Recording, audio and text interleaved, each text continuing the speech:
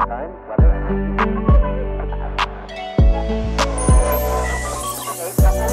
where you at right now. I'm away, I don't wanna play no games. And girl, you know what? What's going on, plugins? Welcome back to another video. In today's video, I'm going to talk about Liam McNeeley's college recruitment. Before we get into the video, make sure you drop a like, and if you're new here, sub to the channel and become a part of the family. Now let's get into the video. Liam McNeeley's a 6'7" small forward. He's a 5-star prospect, ranked 11 by ESPN and 16 by 24/7 Sports. He's teammates with Cooper Flagg, playing for Mount Verde Academy, which is the best team in high school basketball right now. He was committed to Indiana, but decided to decommit in March. This is a huge loss for them because he was their highest ranked recruit coming in for their class. Liam is considered one of the best three-point shooters in the 2024 class. He's shooting over 40% from three in his senior season. Every Power 5 college would love to have a player like him on their team. He's a great catch and shooter, and he can create for himself from three. He's also sneaky athletic, and he can get downhill and make shots at the rim, so he doesn't always have to rely on his elite shooting ability. It's a few colleges that have reached out to him, which are Kansas, UConn, Kentucky,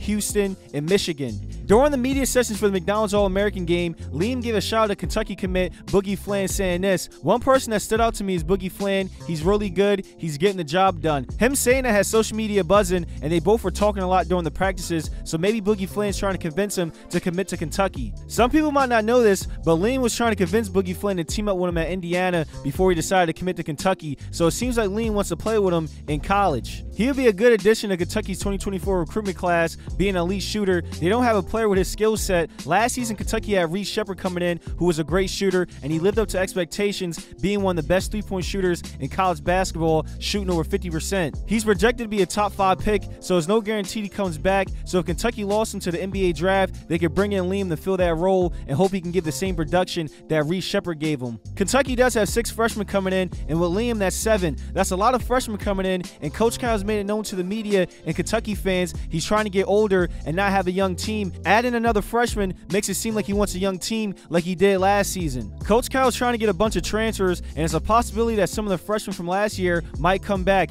Getting a few transfers should be top priority, not getting more freshmen. For Liam, going to Kentucky might not be the best situation for him. The other colleges on his list could be a better fit. He might not get a lot of minutes for Kentucky. He could be a starter for the other colleges that are looking at him, but it will be nice if Kentucky could get this elite three-point shooter. It might be a situation, if he wants to come to Kentucky, Coach Kyle just has to figure it out. Can't turn down a prospect like him. Y'all feel what I'm saying, plugins? I'm sure Kentucky fans would love to have him. Y'all let me know in the comments if you would like to see him added to the 2024 recruitment class or not. The next college is Kansas. Once he opened his recruitment, they were the favorites. 24/7 Sports released the crystal ball predictions, and 2 experts picked Kansas. It's not often that 2 crystal ball predictions are in favor of one school. But keep in mind that happened when Kentucky and UConn wasn't in the mix, but now they are, so it might not be 100% locked for Kansas. Right now, they only have 3 freshmen coming in. Adding Liam to the mix will make it a solid 2024 recruitment class. He will probably get a lot of playing time for Kansas. Last season, they only had 1 player that shot over 40% from 3, so he could come in and make a big impact for them. If I'm Bill Self in Kansas, I'll make a strong push for him, get the NIL bag ready, and get him signed. The third school that could be the favorite is UConn. Right now, UConn is the best team in college basketball. Last season, they won the NCAA championship. They have a good culture,